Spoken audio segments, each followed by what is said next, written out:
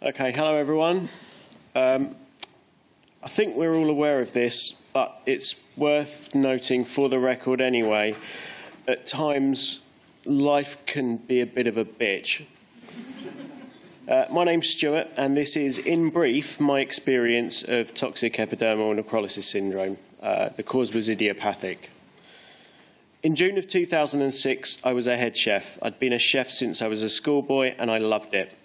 I met my then partner in the job, and we'd recently got engaged. As if life weren't sweet enough, we had a 7-month-old son, and he was perfect.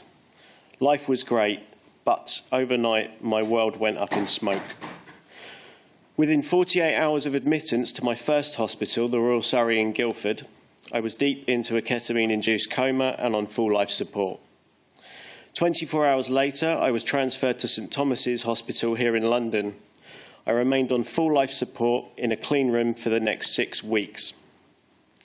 It took me an entire book to detail my overall condition, my symptoms and hospital stay. I've had to condense it here, however, to the following.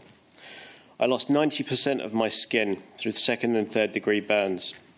My eyes fused shut, ulcerated, my tear film and tear production were destroyed, with severe scarring to both the surface of the eyes and the eyelids, leaving me with bilateral surface failure and photophobia.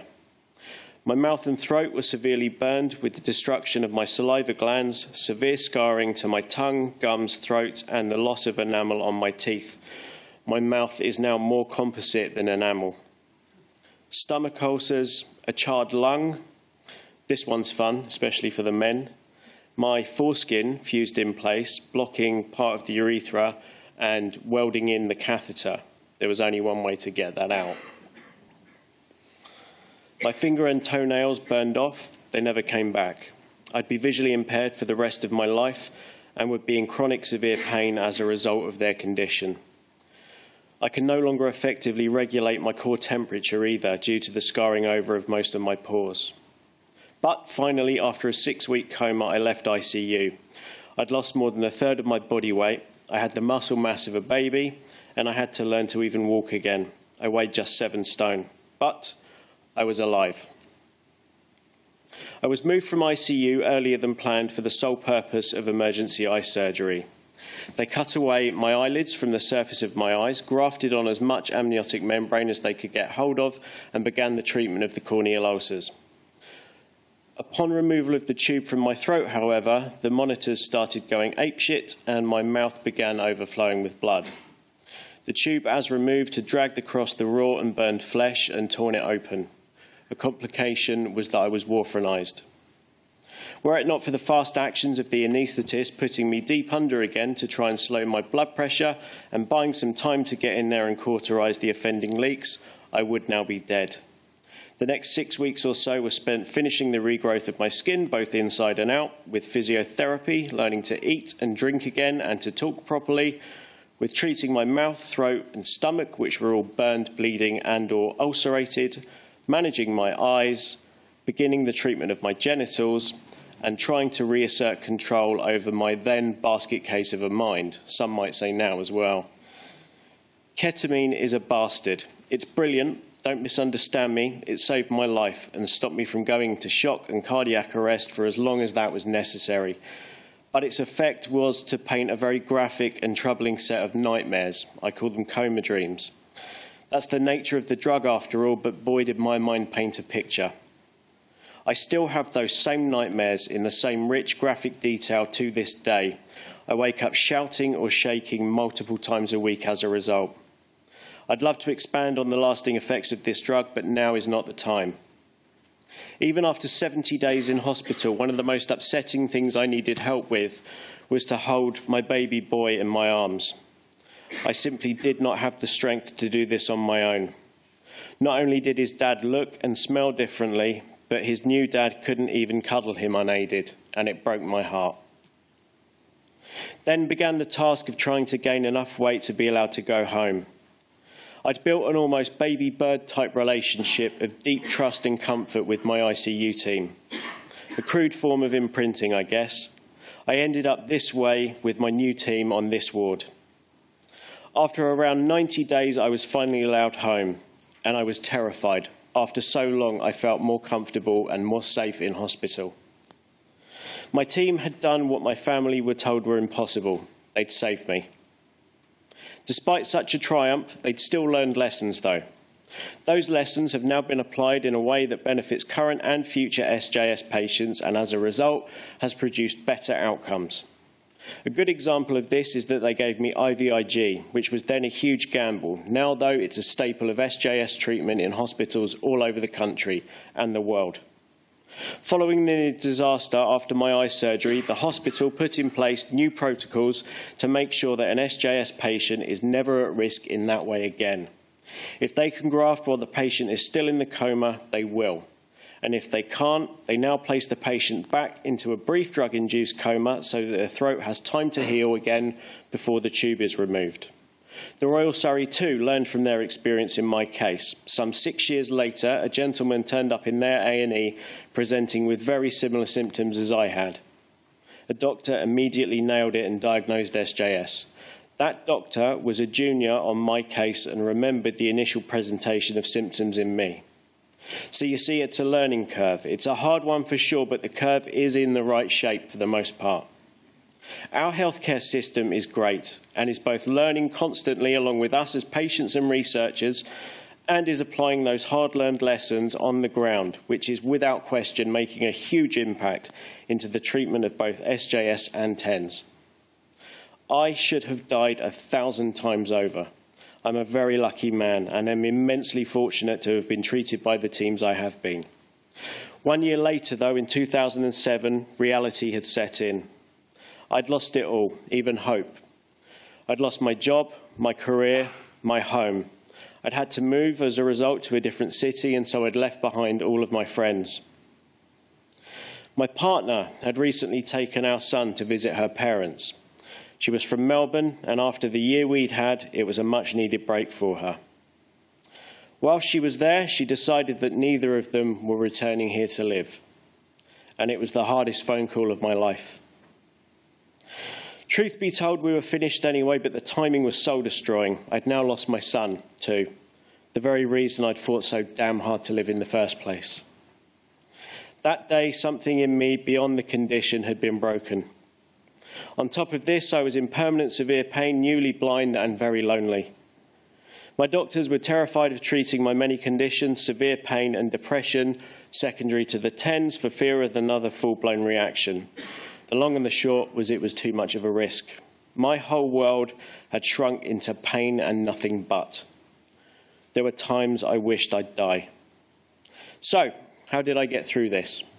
How does anyone? Well, it's not a very dramatic or glamorous answer, but put plainly, slowly. I had to take my time, rebuild my shattered confidence, not just in my body, but with the world at large. And I decided two things. One, I had to start taking risks, and two, I had to lead with my strength. Ironically, my biggest strength was the very thing that had weakened me, my condition.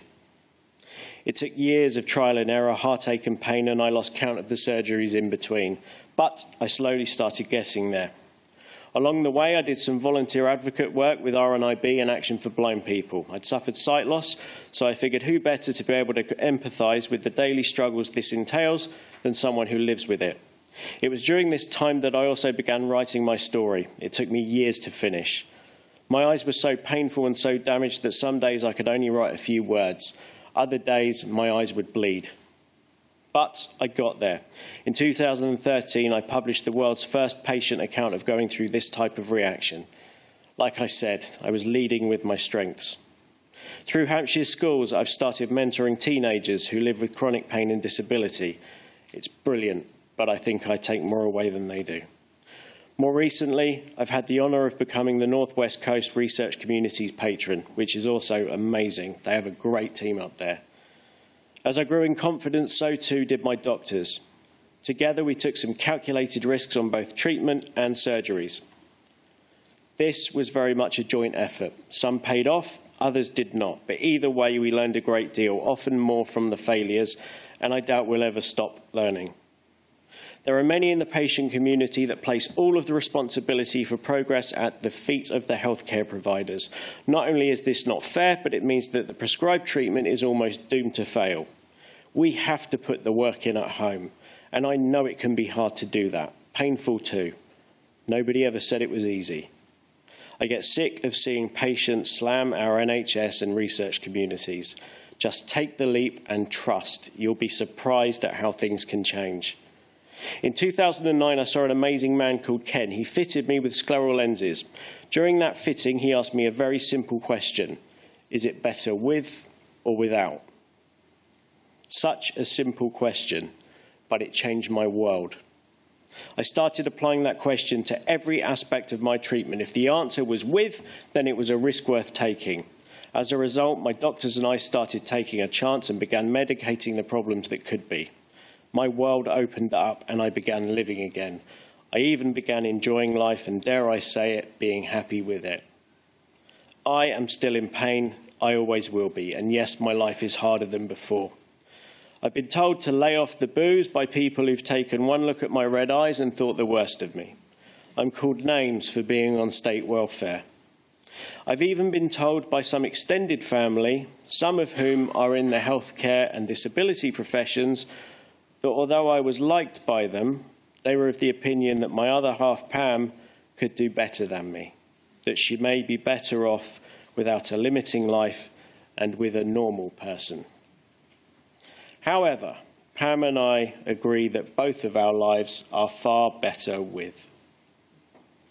We all have to deal with narrow-mindedness at times. All I can say is what's worked for me in situations like this.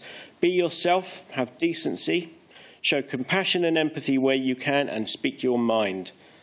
And if all else fails, then try this. Simply say, fuck off. People often ask me, though, about looking to the future and if it scares me or where the hope comes from to trust that things will get better. My answer is nearly always the same. You lot. The work you all do is for people like me hope. It's what you do every day that allows people like me to rebuild a life. I'd be dead in 2006 if it weren't for your work. So many risks were taken mid-reaction and they worked. Since then, my life has been put back together in large part from your blood, sweat, tears, imagination, and the huge risks you've all taken in getting your work out to us as patients. I cannot imagine how scary it must be trialling your research on the very first patient. That bravery doesn't go unnoticed or unappreciated.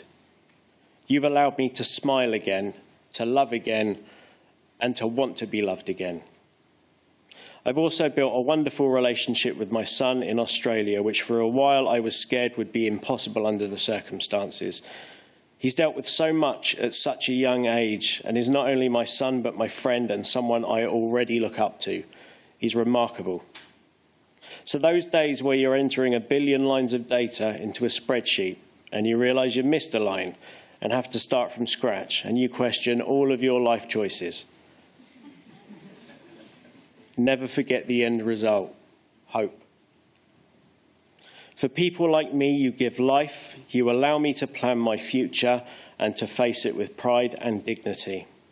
I know very few of you get to see the end result, so you'll just have to take me at my word. It all makes a difference, even that pain in the arse spreadsheet. From the bottom of my heart, thank you. It's because of you I'm happier now than I've ever been in my life.